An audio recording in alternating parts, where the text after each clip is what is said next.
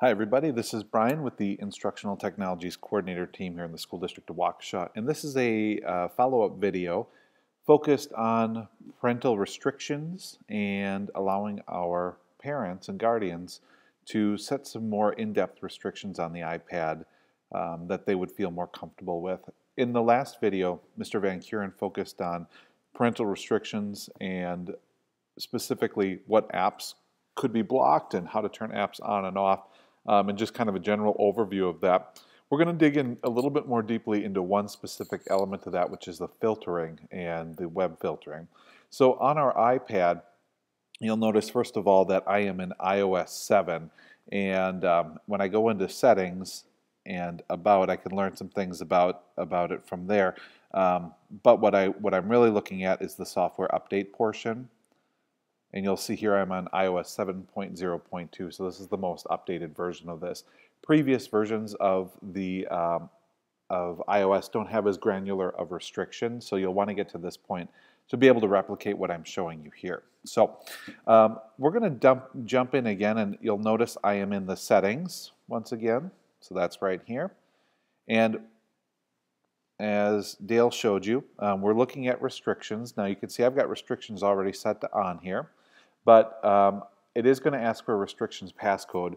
Whenever you set a parental restriction, of course we encourage you not to share that with your son or daughter, as they can then just go in and undo any changes that you've made. But I also want to encourage you that whenever you set a parental restriction, you do have that written down somewhere so that you won't forget it yourself, as that can be quite an issue. So we're going to go ahead and hop in here. Pretty easy password. And if you don't have restrictions turned on already, I'm going to go through this quickly. It'll say enable restrictions up at the top. And when you click enable restrictions, you'll be asked to set a password. Then I can go ahead and start making some changes. So the one that we're specifically looking at here is in the websites function. So I'm going to go ahead and click websites, which is right there. Now you'll see that it comes in by default as all websites. What that means is that no matter where the device is, no matter what web filtering is in place, the device is not going to restrict you from getting to a particular website.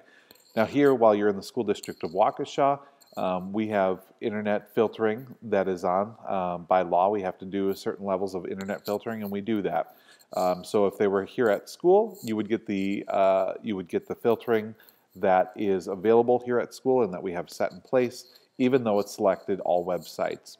At home, if you have OpenDNS or some other sort of filtering product available at home, although it says all websites here, it is still going to default to whatever is available on the network, because the traffic will never really get to the iPad at the network level filtering. So just want to clarify that for you. Now we're going to drop to the very bottom list here, which is specific websites only. This is the most restrictive that you can be, and in specific websites only, the only things that will appear on the iPad are the things that are specifically added in this list here. Okay. I'm going to go back and try to browse. Okay, you'll see I came in at Facebook there, and Facebook is automatically restricted. I'm going to try to go to Amazon.com. Okay. That's also a restricted site. When we go back to the setting, restrictions, pop in, okay. And now we'll go down to websites. And if I want that particular website available, add website, just as I demonstrated before, www. Jump out to the app, and you'll see when we go to Amazon.com, it's available now. So now this makes that available. But any other website that I try to go to, such as a gaming website, this is what I get. One limitation I'll offer here of this is, as students are being asked, depending on their grade level and the appropriateness for their age level, as they're being asked to go out and do research, it's difficult for a parent to predict in advance all of the websites that they would need. And so one of the limitations that we do see in this particular feature is the inability for students to really explore lots of different websites.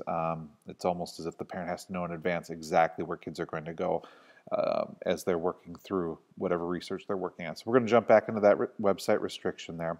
So that's the specific websites only, and that is the most restrictive. Right in the middle is a limit adult content. Now, as I talked about before, adult content is by law filtered here in the school district. But when I choose limit adult content, that's going to come with a pre-existing list of adult websites that are automatically filtered out.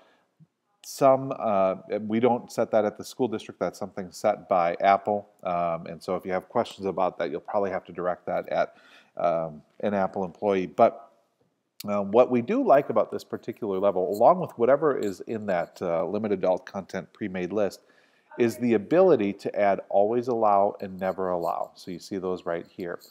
We just talked about always allow. So if for some reason that adult content that's being filtered is something like the Amazon website, and that would be an important piece of it, you can always go in and add that particular website to the list here. We'll just do that for the sake of done.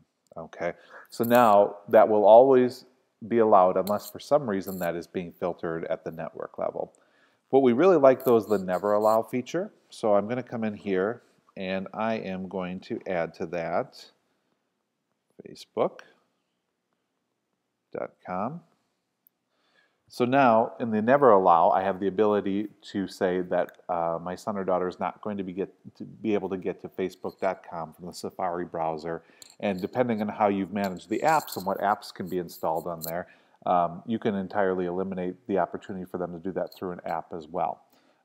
So that's just some of the functionality that's available there. When we open up, okay, so Amazon's on our always allow list. That's good. Let's make sure Facebook is not allowed. And there we see that's restricted.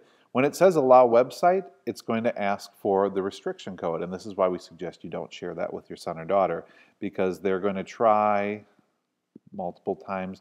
They're going to get to a limit. I believe that limit is 6, and then it's going to lock them out of trying to get onto that website again. So there you can see the blocks in action. The last part I want to engage you in is just a conversation about thinking beyond just the idea of blocking. Kind of at a knee-jerk reaction, blocking makes some sense because if we can keep you from going to a specific place, then hopefully you'll stay more focused on your academics and what you should be doing with the devices and what you should be doing in the classroom.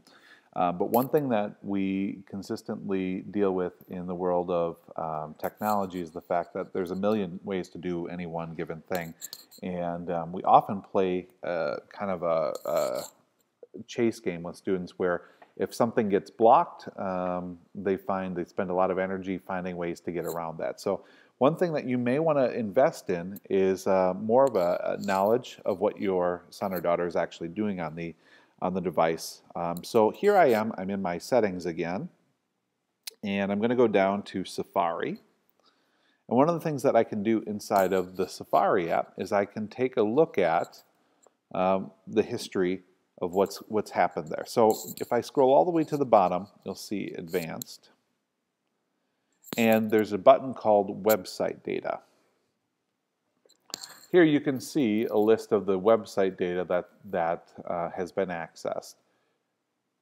I'm going to click on Show All Sites, and so you can see some of the things that this particular user has done with it. They've gone to a guitar website. They've gone looking for recipes. They've gone to Facebook at some point. They've attempted to go to Home Depot for something, WikiLeaks for something. So you can take a good look at the history that's here. And we can also do some editing of that history. So let's say that I decide to sit down and take a look at what my son or daughter has done throughout the day using Safari.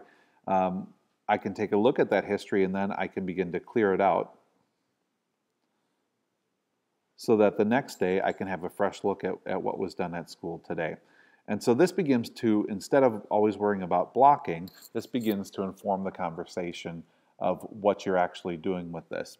Another key piece is that understanding that if you're going to have this conversation with your son or daughter, they are just as capable of coming in and taking a look at this and deleting it out as you are. So being able to kind of take a look at what's been done throughout the day and have that ongoing conversation with them is going to be a pretty important piece of this. So you may want to start by taking a look at it, and then when you begin to see a trend happening of certain data that's there, then engaging in that conversation about the best use of that technology. So those are just some pieces to think about as you consider web filtering and things that you can do at the parent level.